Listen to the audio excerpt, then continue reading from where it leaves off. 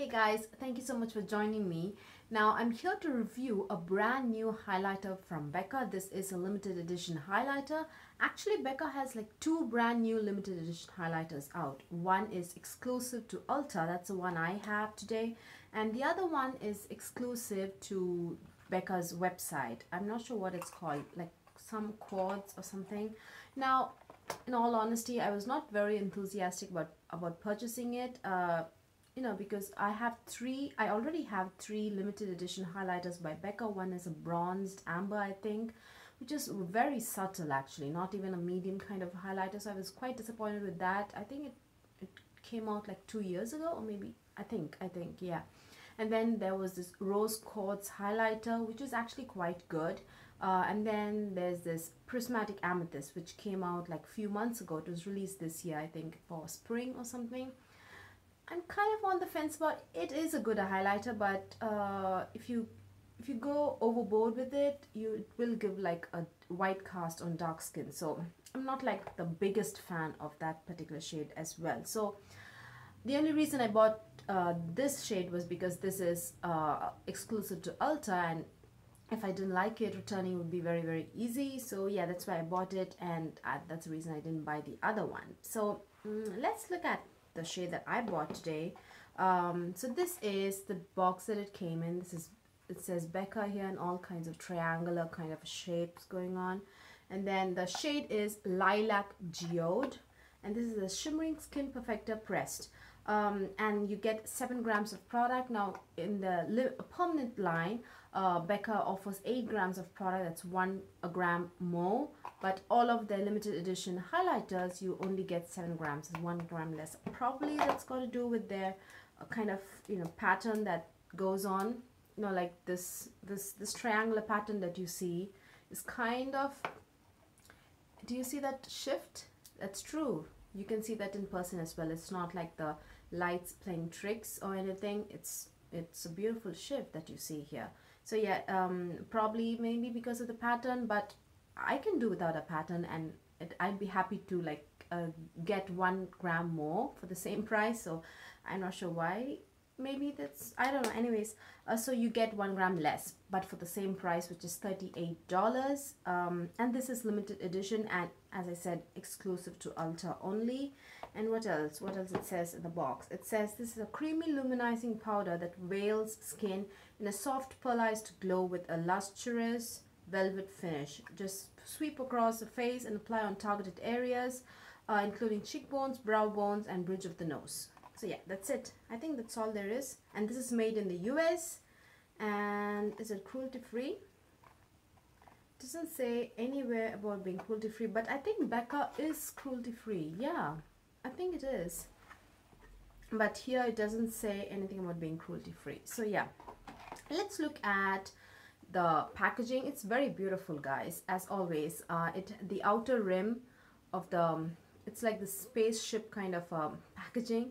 The outer rim is this lilac shade, as the name suggests. Lilac Geode is outer rim, and the inside you have this stainless steel kind of a finish, and it has Becca written all over it.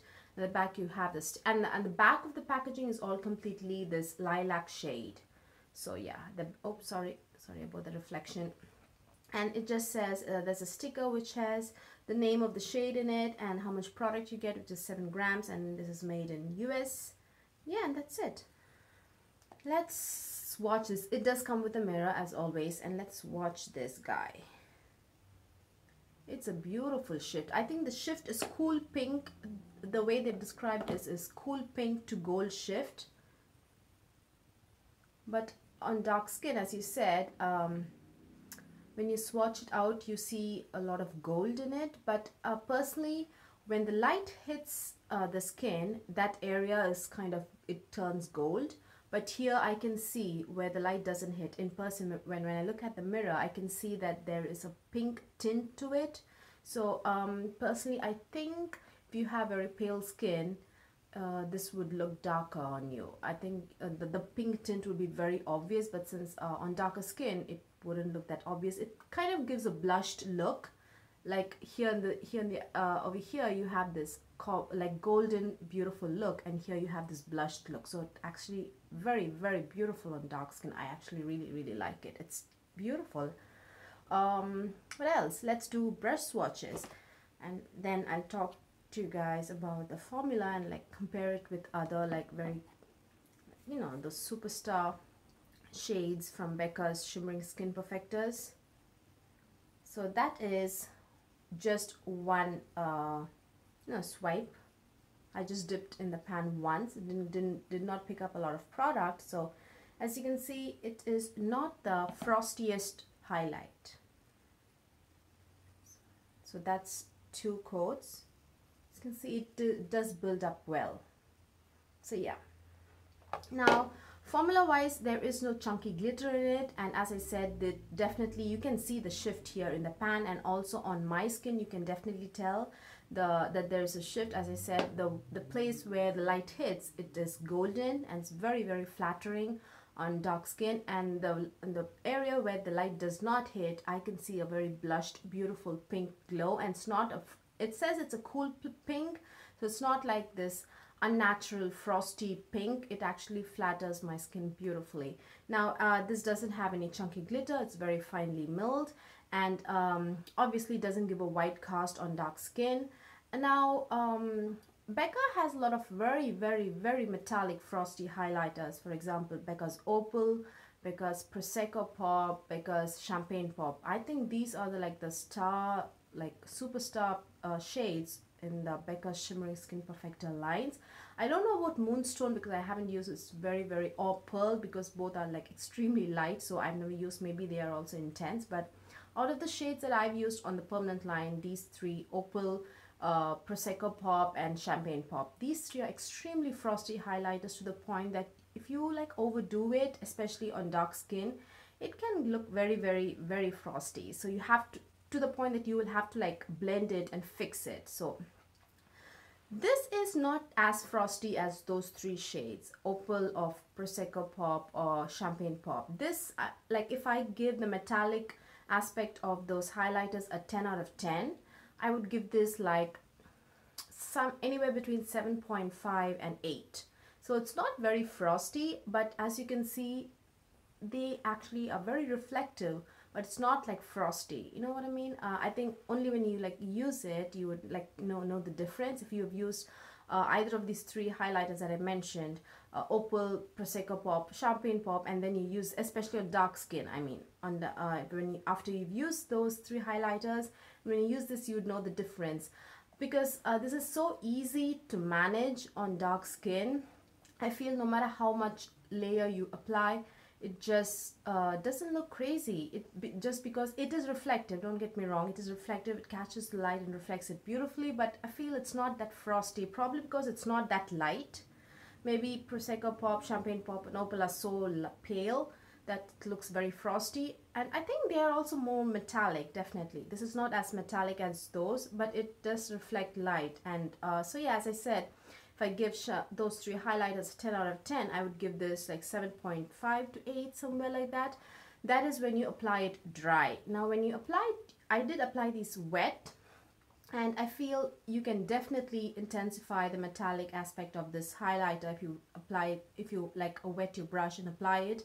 You can actually see a noticeable difference when you wet your brush, and that I would say like anywhere between like 8 to 8.5 in terms of metallic aspect. I would give this if this is used wet.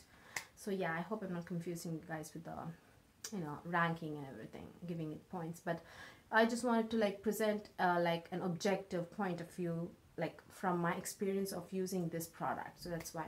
So yeah, I think all in all, I really like this product, guys, just because on dark skin, pale and light highlighters, light toned highlighters can actually, and in the light toned and very frosty metallic highlighters, you need to be really, really careful. But I feel no matter how much layer you apply, this does not look frosty at all. It gives a beautiful highlighted plus a very blushed look. Like I said, in the areas where I don't know if you can see here, there's a very slight pink tint. Hope you can see, but it's really beautiful, and I highly recommend this on dark skin because it's like not frosty, but it's metallic and it reflects light, and it's does not leave a white cast, and it's so manageable and so easy and so effortless to use, and at the same time you can achieve like a very metallic look, not very frosty look. You can definitely achieve a metallic look if you wet your brush. So yeah. And Becca highlighters do have the tendency of like appearing slightly powdery and dry on the skin if you layer products a lot. So I would say the same goes for this as well. So my advice would be probably apply it once dry and see if you like that intensity, and the next step, just wet your brush and go ahead if you want it more metallic, because adding more and more product, I think that's the tendency of powder highlighters. If you like layer a lot, it would like give the appearance of like you as if you have like very dry skin and give you a very powdery look, very artificial look, which is not very flattering. So I would just say apply say 2 to 3 layers. More than that, I think you would get like very dry looking kind of a appearance. So yeah, that's it, you guys. I think I've covered everything. This is limited edition, but if you know Becca, it probably would last long, maybe like easily 6 to 7 months or something like that. So yeah, so I'm keeping this highlighter, I'm not returning it. I really like it. So yeah, what else? I think we covered everything. Yeah, thank you so much guys for watching, and please give this video a thumbs up if you liked watching it, and please subscribe. Bye.